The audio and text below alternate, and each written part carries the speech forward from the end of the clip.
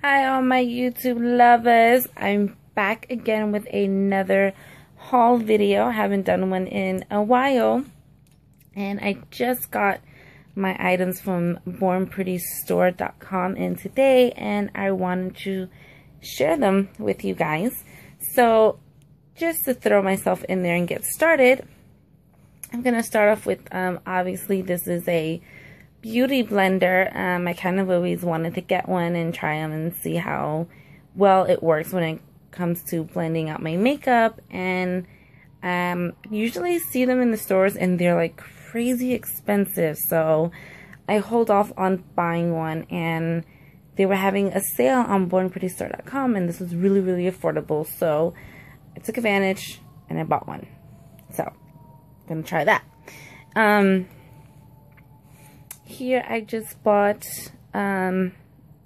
striping tape.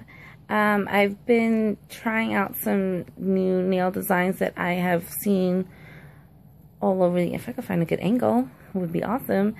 Trying designs that I've seen kind of like all over Instagram and stuff like that. So I wanted to get a good practice on that, and so that way I could do like a nice detailed tutorial on yeah, so I bought the striping tape just to use as a guide for like really cool nail polish designs. So we'll see how that plays out. And I bought a new stamper and also a scraper for your Conan or whatever kind of stamping nail art designs. The one that I have now is just, it was just time for a new one, so I bought a new one. And then the old stamper that I really have, it's the double-ended one. Except for my nails, even the bigger side was still a little too small for me. And then this just gives me a little bit more of a better surface space. So, and again, it was on sale, so I took advantage and bought another one. So I also bought some 6 scented cuticle oil. I'm sorry. It was a really affordable deal. All of 6 were, I think, $5.99 for all of them. Not $5.99 each, but for all 6 was $5.99. So I figured that was actually really a pretty good deal. So I got some of them, and it's cute if you want to, you know, have some in your purse. If you're a really, you take good care of your cuticles and you put in cuticles on every couple of hours or whatever the case is. It's really cute, and they actually smell so nice. I was so surprised on how nicely scented they were. Like, you can really tell what it is. My favorite so far is actually the peach. It really smells like peach, and it's really good. And the lemon. Those two are my favorites so far. The peach and the lemon. So it's a pretty good deal on these. And I also bought these tip guides. Again, it's because I've seen, I don't know if you can actually really appreciate that all of them are zigzags, but anyway, this is what they all look like. So I've been seeing a lot of really cool, neat nail polish designs using these tip guides. So I figured I wanted to get a nice good practice on them and then do like a really cute tutorial using these. So I can't wait to get started on that.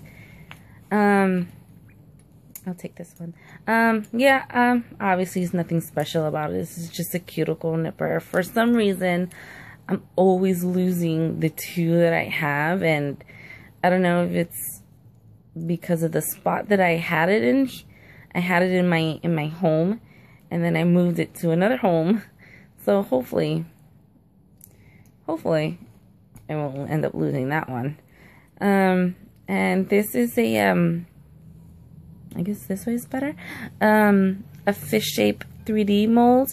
I thought it would be really cute to get this one, kind of do like maybe an under the sea nail or aquarium nail or something like that. And I thought it would be really cute to have kind of another under the sea theme nail design. So I thought those were really cute. so I got it. And I also just bought, and just nothing special, it's just an empty nail polish thing.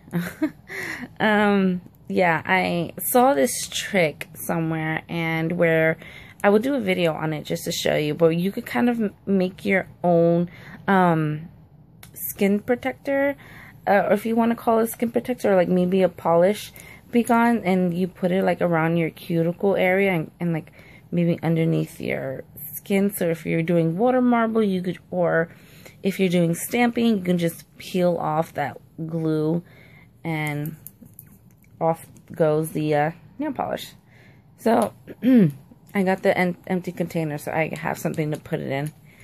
And kind of off the topic of nails, but it was on sale, and I figured I'll try it. It's a hair guide, so if you want to cut your own hair, since I usually do my own hair, makeup and nails and all that, I figured I would get this because the only thing I couldn't do was cut my own hair, because obviously I can't really see the back of my hair, and if I tried, it would just be a big old mess.